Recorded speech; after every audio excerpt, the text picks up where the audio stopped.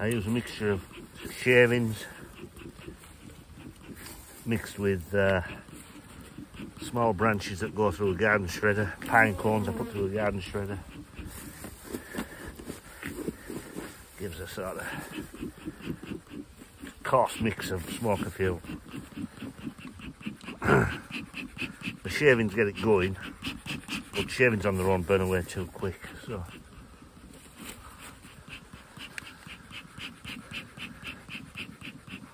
often have to do this twice before it goes properly. All these years, and I still struggle with lighting a smoker. But that is looking exceptionally good.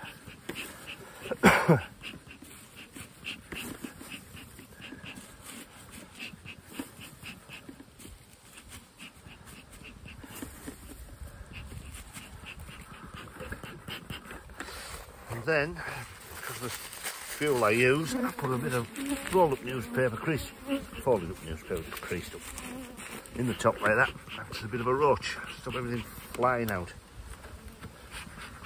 You know what, I think we're away first time. Oh God. Little winds, let's take them.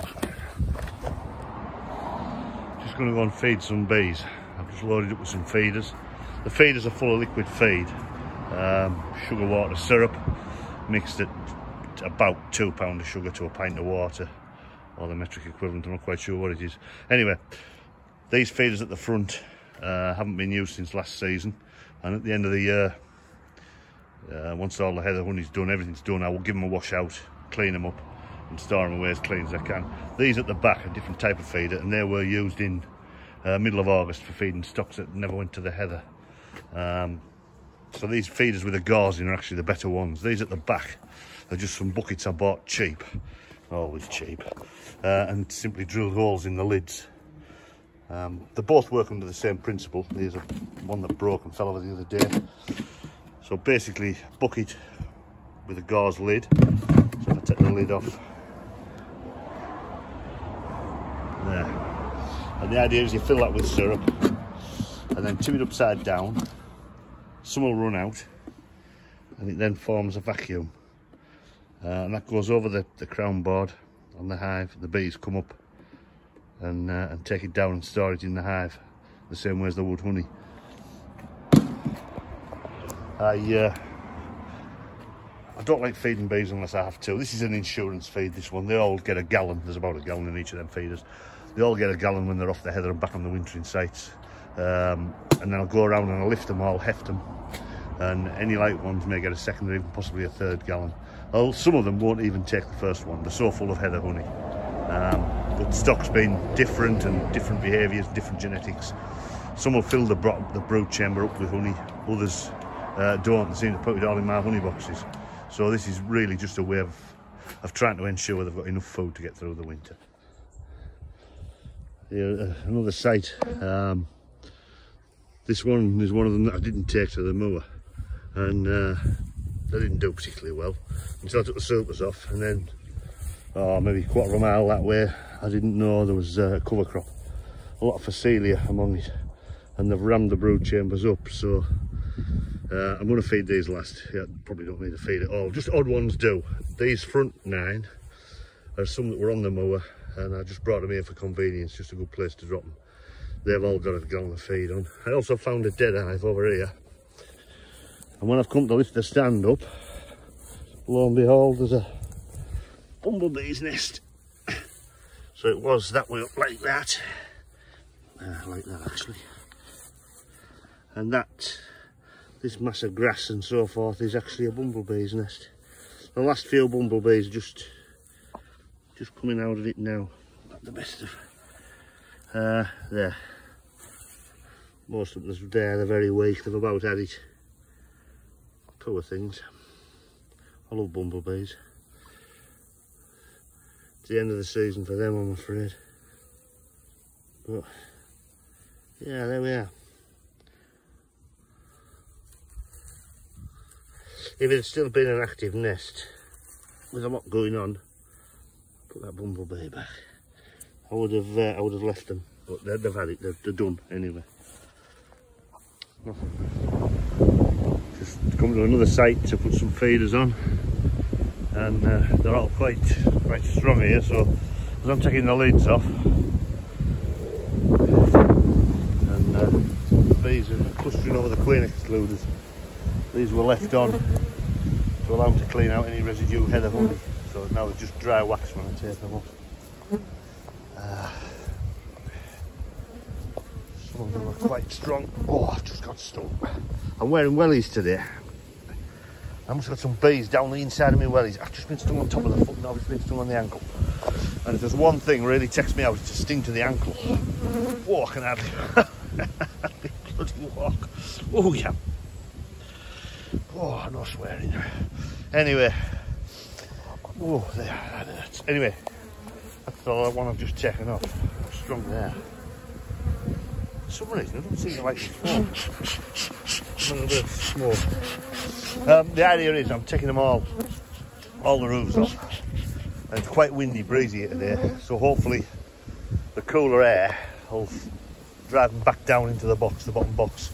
So when I come to lift these queen excluders off, there isn't so many bees to bang off them. But they're not moving very quick. Taking the queen excluders off these hives. Just a grid. The queen can't pass through that, so that goes over the bottom box, which is what we have here, all these bottom boxes, and keeps the queen in that bottom box where she lays eggs, produces larvae, brood basically, to grow the colony. I never take honey out of those bottom boxes, that's purely their nest alone. So what I do now is, some of these hives have an awful lot of wax over the crown board, that's like their ceiling. So I need to clean that up so the feeders will fit down flush from the crown board. That one's fine, that doesn't need anything. Touch scraping there, that one's fine.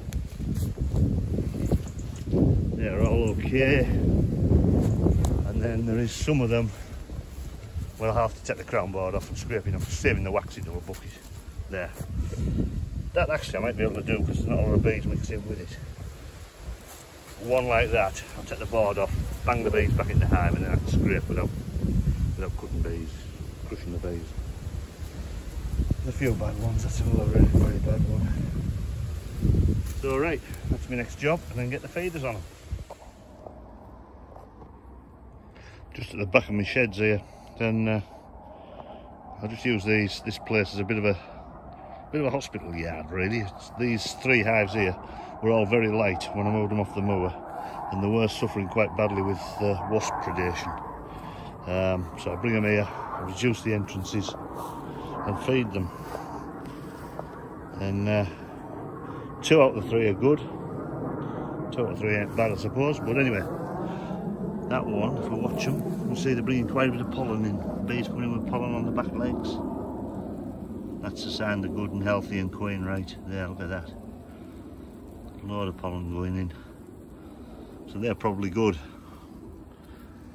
This middle one, quite a few bees flying, but no signs of any pollen whatsoever. And they wouldn't take feed. I took their feeder off them. So the fact they won't take feed, the fact there's no pollen going in, and there's a wasp there trying to get in, I think they're queenless. And if they have a queen, she's a drone layer. So I'm afraid they won't make it. And then the third one, reduce this entrance. And I have seen bees here going in with pollen. There's one there just going in there, that's it. So they should be okay.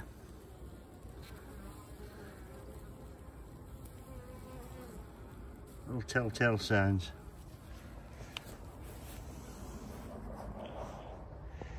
Three of the hives on this site needed a second feed, and I've come back and taken them off now. And they're okay, but there's one here, number 13. That was one that took the feeder off, and there's a few wasps hanging about. There's one there just landing on the entrance. They're actually hanging around my phone, these wasps, hanging around me. I mean, it's what, 15th, 16th of October? They should soon be done, these wasps. There are a few just trying to get into there. And it isn't the strongest of colonies, By the look of that, they're all over this part of the hive. This side looks to be as though it isn't occupied by them. So I'm just going to shove a little bit of newspaper in and reduce that entrance down. The wasps will soon twig to go in this empty side and get in and steal the honey. As I say, wasps' problems are about done, but not quite. So I can do this without upsetting the bees.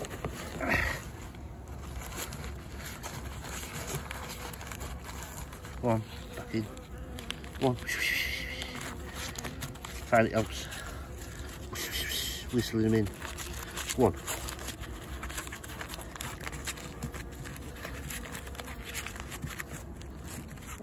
Careful. They're in wasps. There's not masses of them, but they're just trying to get in there. There's one landing on the entrance there. Anyway, if that paper's there a day or two, it'll do the job. I think there's colder weather coming, wetter weather coming, and hopefully that'll once and for all be the end of the wasps. So, the wonders of newspaper. The trouble with the feeders I use, the friction feeders, is that sometimes as the temperature changes during the day, the air in the top of the feeder can expand with the heat and force syrup out, a bit of a leak. Strong colonies of bees will cope with that and gather the syrup up as fast as it comes out, but this one obviously isn't strong enough, and this dampness here is where syrup's been leaking, and the wasps are just all over it. Whether they're getting into the hive or not, I don't know. I mean, I've given it a heft, and it's reasonably heavy. If that wasp predation continues, there's a good chance they'll rob all the honey out and the bees won't survive. So all I can do in this situation, there is colder weather coming and hopefully that'll be an end to the wasps. I'm just going to have to reduce that entrance as much as I can. And the only thing I've got that on me is newspaper. So just simply force that in like that. Come on. Bloody wasps. What we do is we reduce the entrance down. If I can get it to a single bee space. These wasps are a bloody nuisance. Get out of it. Go on. I hope I don't get stung here. I can react badly to the wasps in, so. There. The bees have got a far better chance of defending that one little bit of entrance than they have the full width. I've hefted them, yeah, they're heavy enough. Hopefully they'll be okay. I'll leave that brick on there as a marker at the front. That often means, that usually means I'm requiring some sort of attention. I'd want to watch anyway. Yeah. We've had a frosty night or two, but it hasn't finished the wasps off. They're just desperate for food they can get from anywhere now. Jury's out on whether that one will survive or not, but there's nothing else I can do, I don't think, at the moment. Nothing.